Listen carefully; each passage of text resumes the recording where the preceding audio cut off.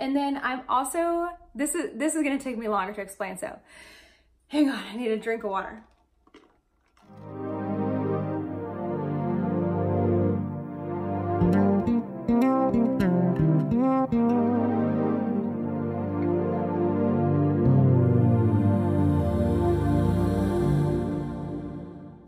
Hi everyone, my name is Natalie, also known as Knitty Natty.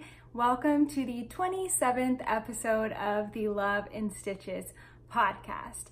Today is Tuesday, August 13th, 2019, and it is another 101-degree day here in Texas.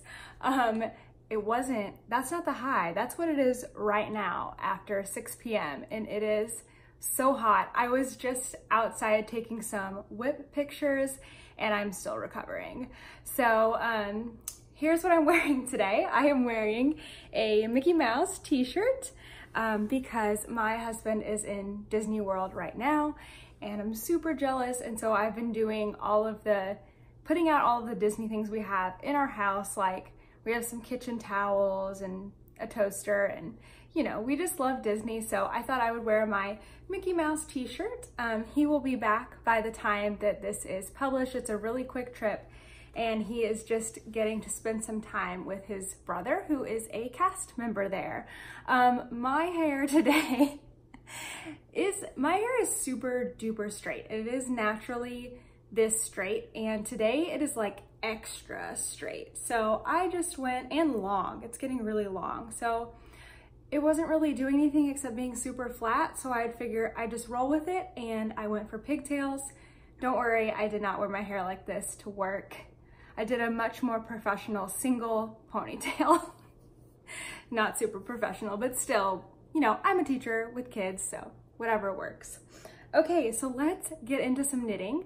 I have a finished object, and it is my new shawl design. It's actually the prototype for my new shawl design. So I debated whether I was gonna show you, and I think I'm gonna show you because I've been teasing you for so long, and the shawl is gonna come out in about a month. So I'm gonna go ahead and show it to you. I'm not gonna explain a lot of the detail. That will be saved for when it comes out, and also for my love letter video when I can talk all about this design. So keep in mind, this is a prototype. There are gonna be some changes, and the colors that I chose for this are not the colors that I have for the final design. I will show you those too. Okay, so this is a knit shawl design. It is a big old triangle. I'm holding it upside down. It is a big old triangle knit with 2 skeins of fingering weight yarn. It's got garter, it's got texture and color play. It is a really, really easy knit. You can wear it just like a traditional triangle shawl, like that. But since it is slightly asymmetrical, you can actually take the widest point, put it over your shoulder, over one shoulder, and wrap the skinny point over like that, and it will actually stay because I designed it that way to be long enough. So I'm not gonna show you much more now. Don't be too upset with me because I don't want you to get this picture in your brain because this is just the mock-up. The final design is really, really similar. I've just made some tweaks, and my testers are going to get started on it tomorrow, actually. So I've got the pattern just about ready for them. I need to work on it after this. But I am gonna be knitting alongside my testers, and I'm gonna be making the final version of the shawl. So for the final version, I chose, instead of choosing like these very contrasting, a variegated and a purple and a solid, I went with some softer colors. So I've just barely started the shawl, and I am using Long Dog yarn. So this is a second color, Long Dog yarn, and this colorway is called Wild Child, and it's just a very soft, like what is that called, taupe? I don't know, just a very soft neutral, but then it's got like softer greens and limey greens and orange and teal. it's really, really cool. And then the second color that I'm using also has like neon greens, except it's a pink base. I'm kind of pulling off the, here we go, because I've already wound that one. So this is the second color that I'm using. And it also has those limey greens in it. So these are actually going to blend together and be really, really soft.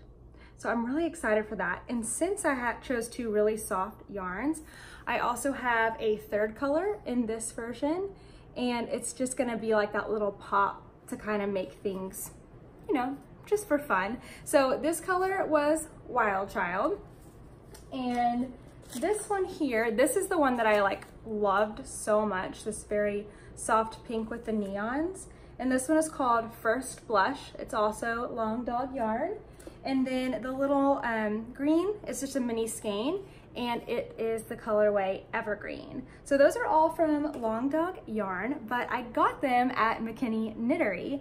And if you've never been to McKinney Knittery and you live in North Texas, you've got to go. It is just one of the best shops, and they have so much yarn and so many beautiful colors and amazing people that work there.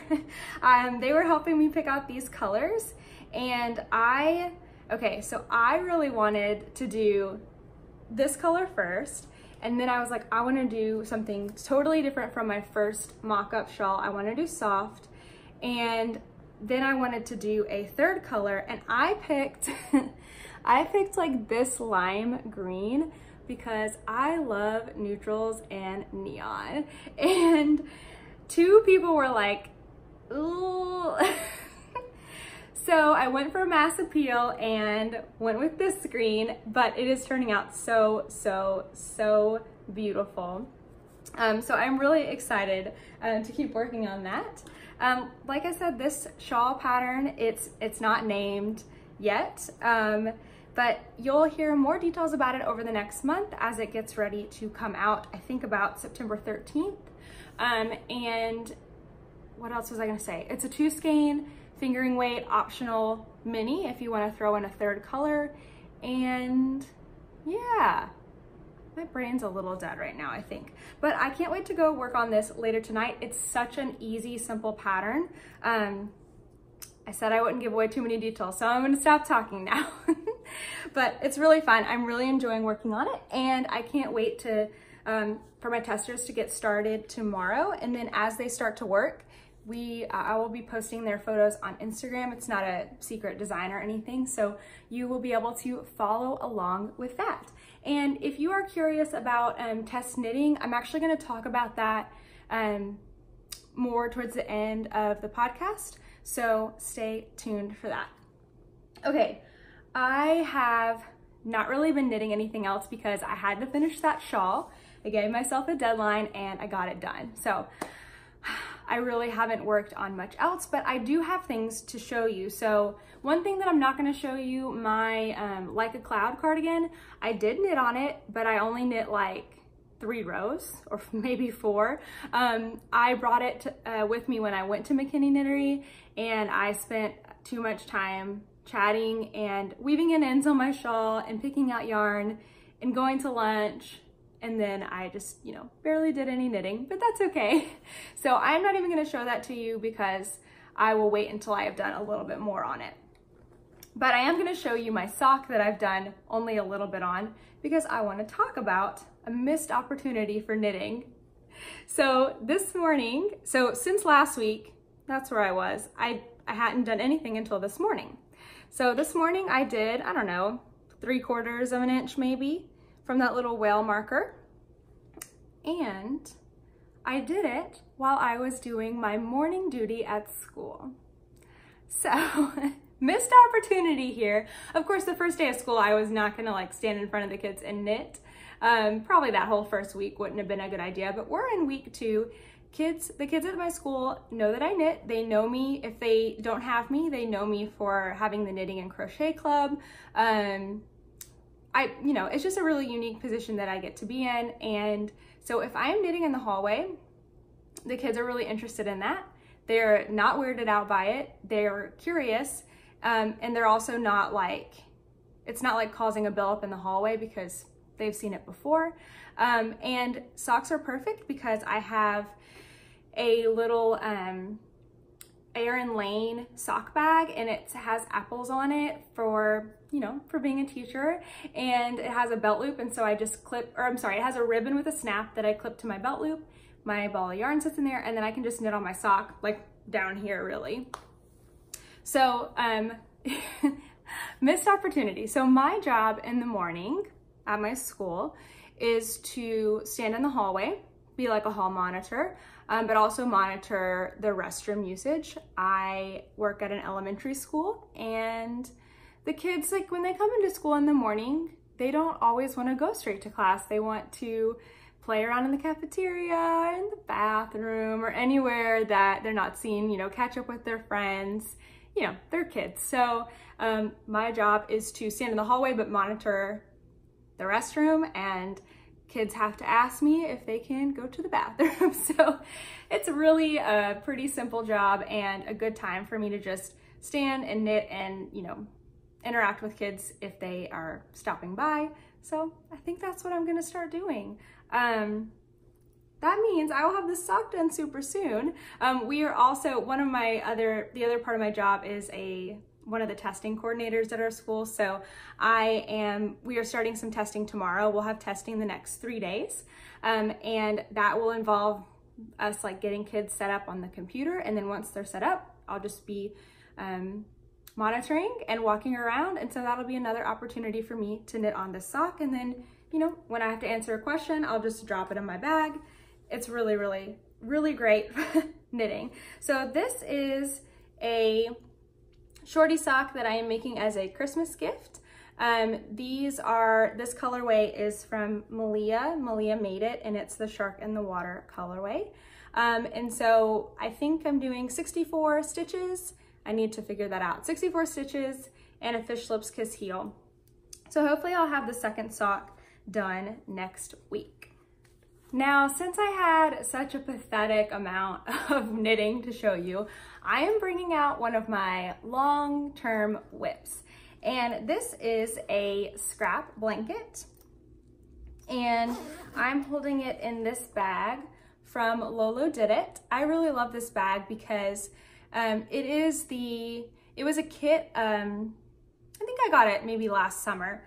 And it came with yarn, it came with mini skeins. They were all Harry Potter colors, and then these are the colors on the bag. So it came with the bag, same colors as the yarn, and I have already used all of those for my Scrappy Granny project, and now I think I have little bits of them maybe left for this one. So this is my Cozy Memories blanket. So it's lap sized. It's pretty small, like literally lap sized. I just want to make it big enough to like set over my lap, like not even down to the floor. But we'll see. I haven't worked on it in months. Like I don't even think I've worked on it in 2018. I think I actually did this much. So it's really not something that I'm making a priority, but I do enjoy working on it. Basically, if you haven't seen it before, these are just mitered squares where you will do a pickup and then double decreases down the middle. The pattern that I'm using is the Coziest Memory, I believe by Kimber Ray, although I'm not doing the same number of stitches as she is, and I'll tell you why. So we have to go back in time a little bit. So long ago, maybe 7 or 8 years ago, when the Cozy Memory concept like first came about, or was very popular. I remember it being very popular when I was working at Bliss Yarns in Nashville, Tennessee. And that was about 8 years ago. 7? I don't know. But everyone was so obsessed with it that we actually had a box at the store where you could bring in little like 10 or 11 yard like wind offs of your sock yarn. And as many as you brought, you could take from the basket. So it was literally like an exchange. You brought in some yarn and then you got to take some yarn. So the way that they looked here is they would wind them into like little mini hanks like this. You would wrap them around your arm, take it off, twist it up, and they would be in little mini hanks. So I started collecting yarn for this. Oops, I'm pulling stuff apart. I started collecting yarn for this long before I ever actually started my Cozy Memories, because I didn't start this until about 2 years ago. A lot of progress, right? So since I started collecting yarn so long ago, I actually had a lot. I probably had like, you know, more than 50 little wind-offs of yarn from different people. And I wanted to make sure that I was making a square where I could use all of those yarns. So when I weighed them, they were all under 3 grams, like 2.5 to 3 grams. And so I made sure I could make like a square as big as possible with just 2 grams. And that's how I came up with these little teensy little squares. So these are pretty small. These are barely 2 inches by 2 inches. And that is just because the yarns that I already had, you know, the yarn was limited, or yardage was limited. So I wanted to make sure I could use them all. So I can't exactly remember. I think it's 30, like 15 and 15. But I will, if it's not 30, I'll put it down here once I check Ravelry. This project is on my Ravelry page in hibernation, so it's at the very, very bottom. So I will go check that for you guys. But yeah, these are really easy to make. Some things that I've found to make this easier, if this is a project that you're still working on, like I know the Crazy Sock Lady is making one. Mine are all going the same direction. I think hers like go out from the quadrants. But some tips I have for making this easier. One is your needle choice. So where did I just put that? Okay, so I use this pattern as an excuse, myself and a friend, to try signature needles. So I don't know where the partner is to this, which is suspect, but I could only find the one. So these are signature needles, size 2, 2.75, and they're the stiletto tips. So they're like super duper sharp. I mean, you can see I'm like poking into my skin. These are really, really sharp. They're 7 inches long, which I thought would be perfect for making these tiny little squares.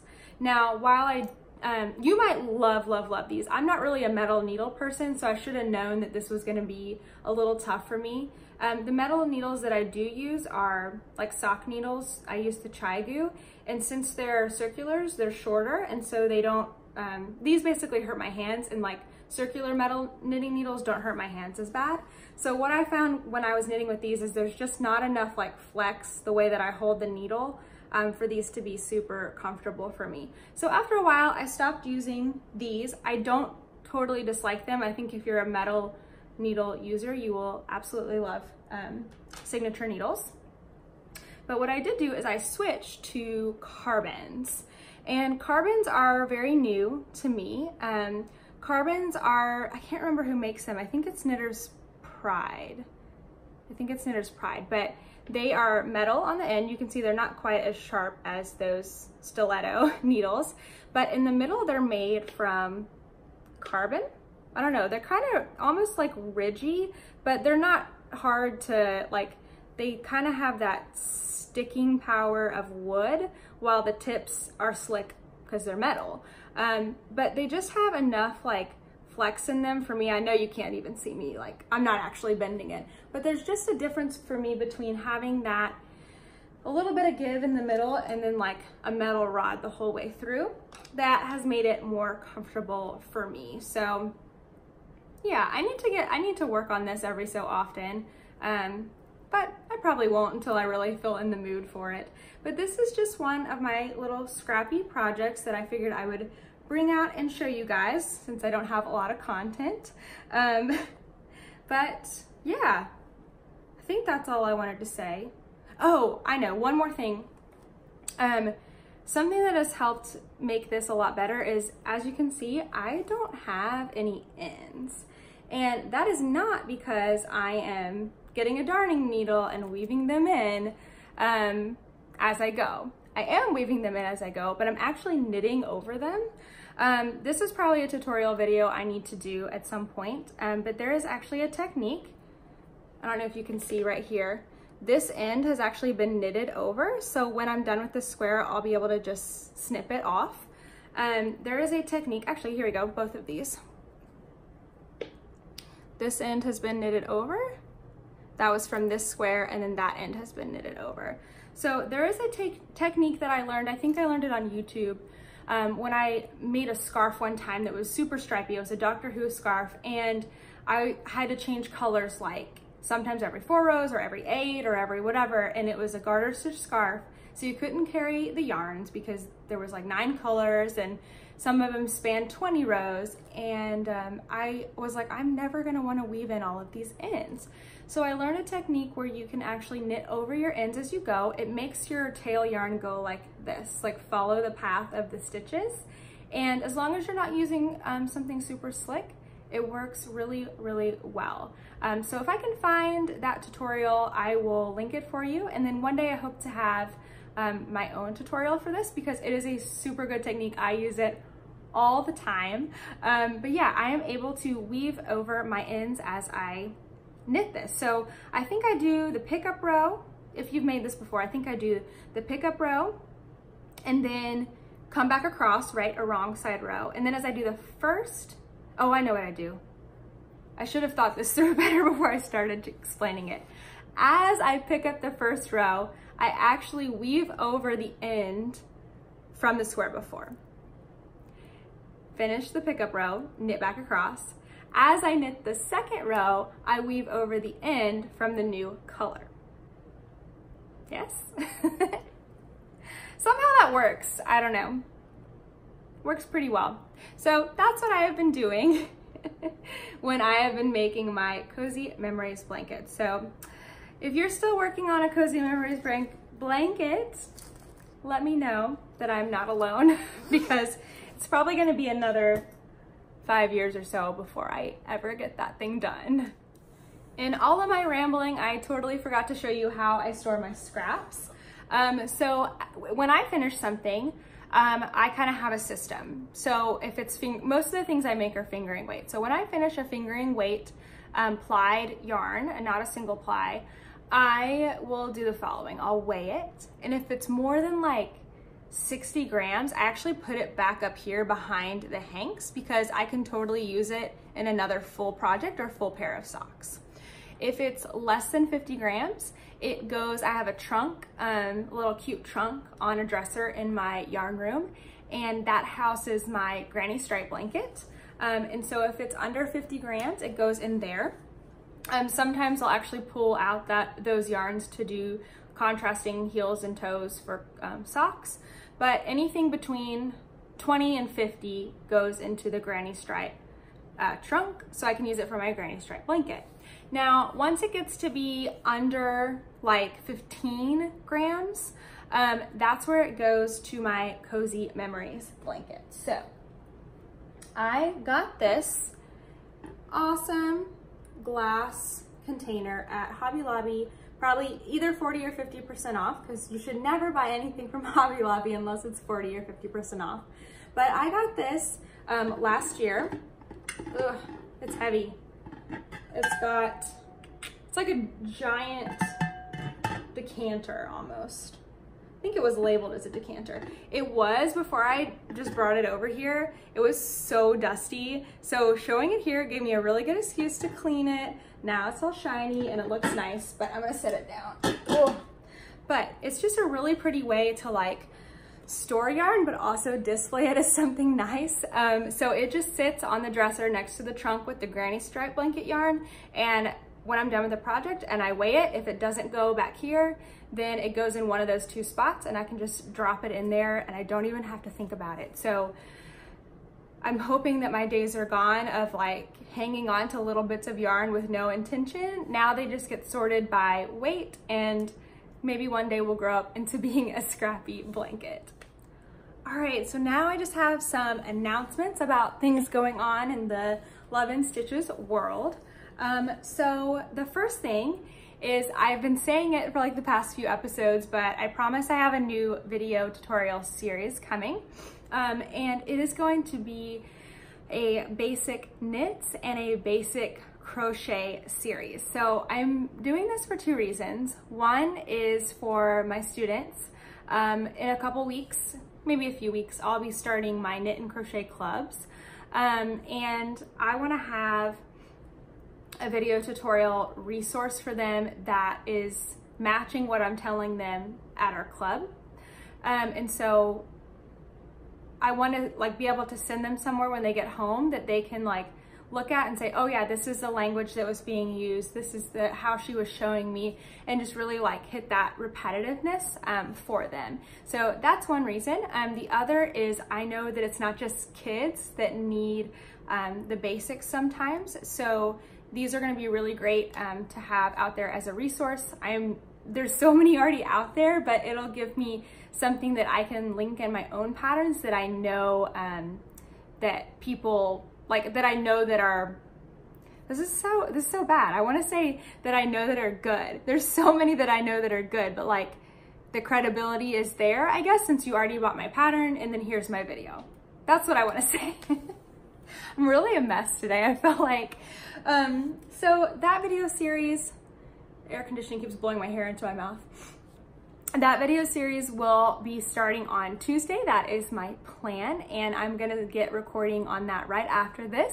I thought I was going to last week, but this time I totally mean it, and I've told you, so that really motivates me to actually do it.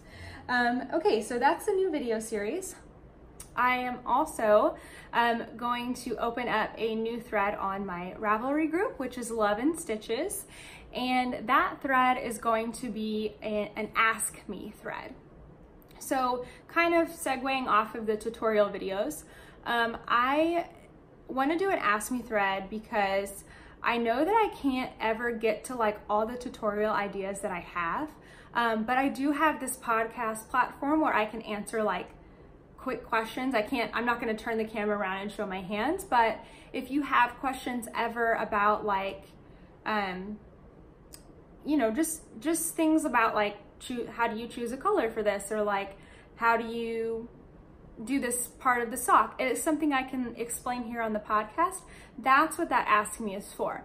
It is also for if you want to ask other questions, like questions about me or like knitting related or not, within reason, I will answer those on the podcast. So Ask Me is going to be a new thread. It'll be locked at the top of the forums in the Ravelry group, Love and Stitches.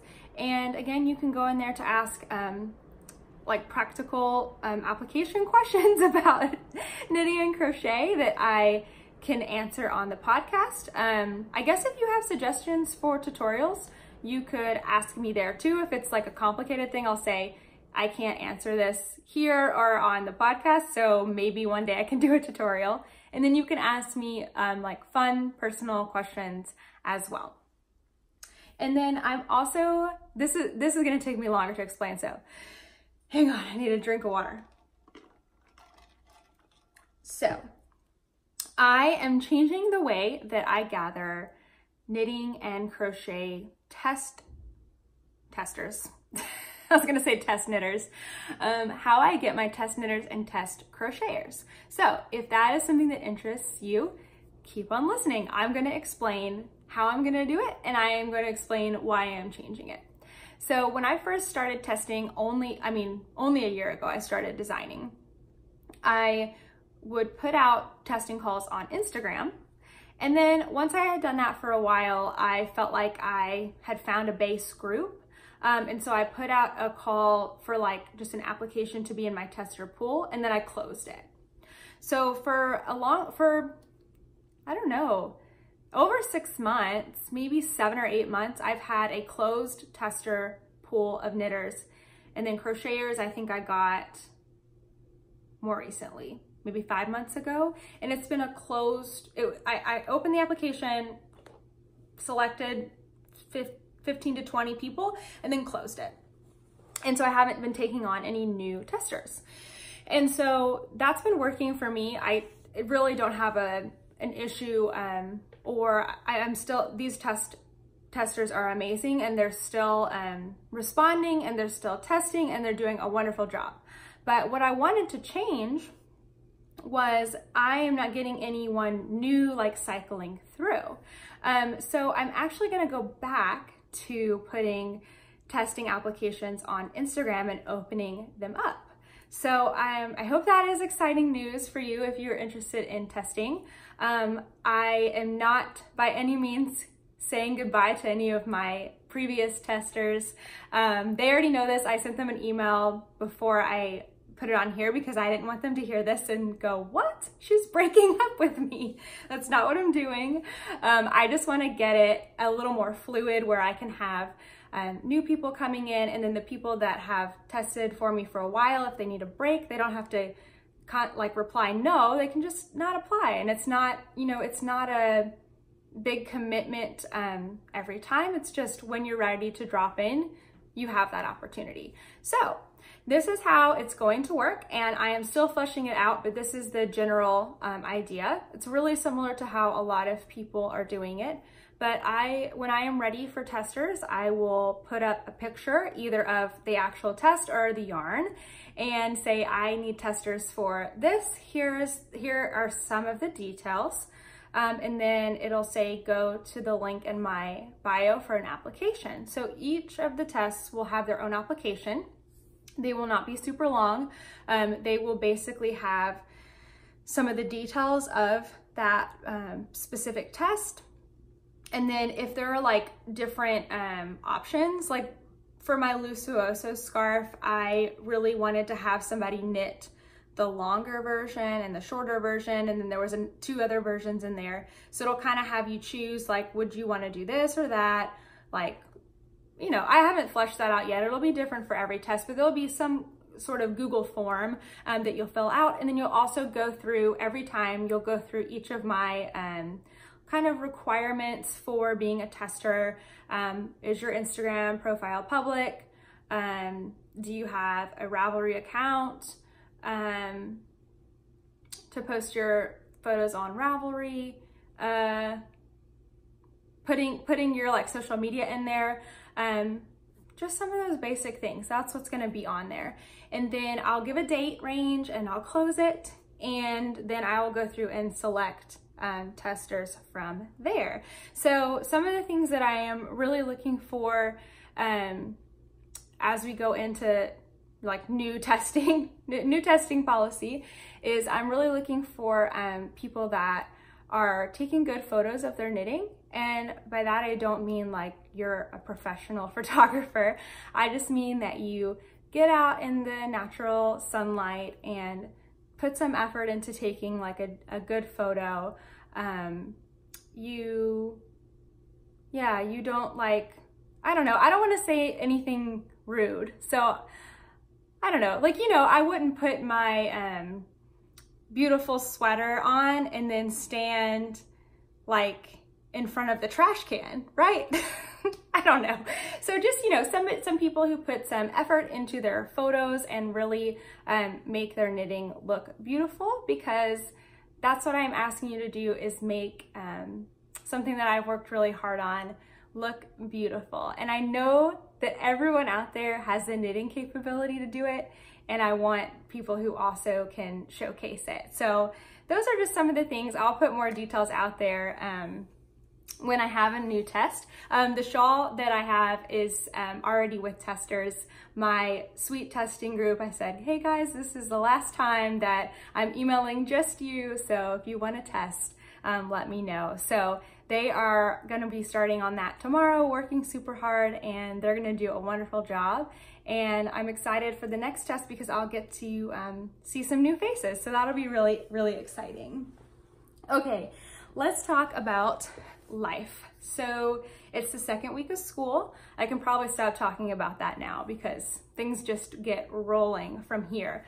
But I wanted to update you on Carline because I talked last episode about the first day of school, Carline, and how just rough that can be, and it has gotten so much better. The very next day, we our administration was super responsive, and they gathered up, or they I think they met with each of the teachers during their planning period. They also gathered up the people who are responsible for sort of running the Carline and asked them how they could improve it, and then relayed those messages to teachers. So after our first day of really difficult Carline, our second day was amazing and super smooth and fast. And since then, it's been really good. So if you can power through the first day, probably the first week of Carline, if that's the way you want to pick your kids up, don't give up on it. They will get better and things will run smoother.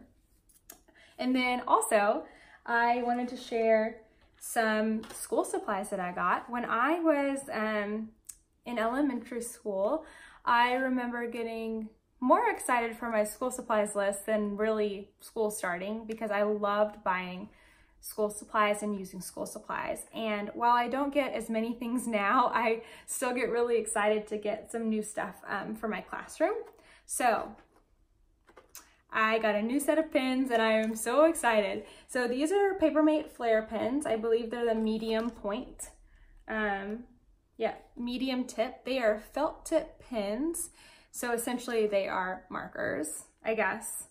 Somebody's gonna say no, a pen and a marker are different. So maybe they're different, I don't know. But I absolutely love these pens. They're my absolute favorite to write with. So as someone who doesn't have like particularly neat handwriting, these pens are like have a lot of drag on them. So some people like that and some people don't. But for me, it really helps me control my writing and make it look a lot nicer. And I really, really like that. Also, the thickness of the pen is just right for my hands. I have a hard time gripping like a Bic, like ballpoint pen that's really skinny. It just doesn't feel right in my hands. I can do sock needles, but I can't do normal pens, okay? But these are really great just because they have that, you know, they're tapered here, they're skinny here, probably like a normal pen, but they're kind of fatter where you actually hold on to them. So I am super excited to have this new pack of pens. Our school was kind enough to have, like, give us a little bit of money at the beginning of the year. So I got some pens for my office supplies, Post-it notes, Sharpies, but then I also got black ones too, because I use these black pens all the time to like label manila folders, and I don't know, like if I ever have to write up something to be copied, these are really good because they make really nice thick lines, and when you copy something, it still turns out really nice. Whereas if you copy something you wrote in ballpoint pen, it is really faded. So I really, really love these pens. Maybe some of you have a favorite pen too, but I'd love to know what like your favorite school supplies are. If you still have school supplies that you get even though you're not in school anymore. I can't seem to stop loving school supplies. But I think that is everything for this week. So thank you so much for watching and listening to my rambling. I literally feel like I'm going cross-eyed right now. Maybe I need to go sit on the couch and knit for a little bit. But thank you guys so much for watching. Bye.